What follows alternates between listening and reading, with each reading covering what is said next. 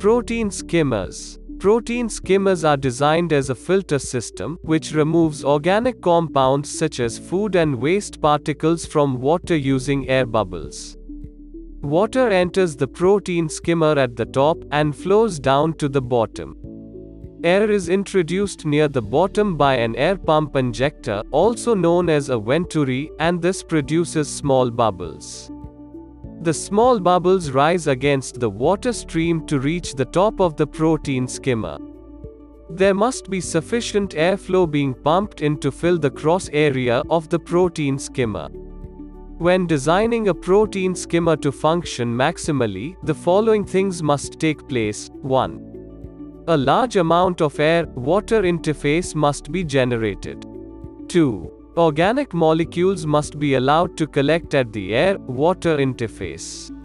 3. The bubbles forming this air-water interface must come together to form a foam.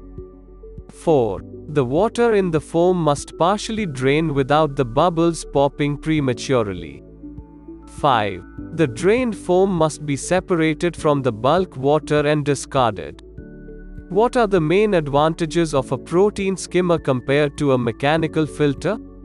1. The protein skimmer removes protein compounds and other organic substances before they decomposed into toxic substances. 2. Waste and toxic substances which have been formed into the foam beaker can easily separated from the water and removed.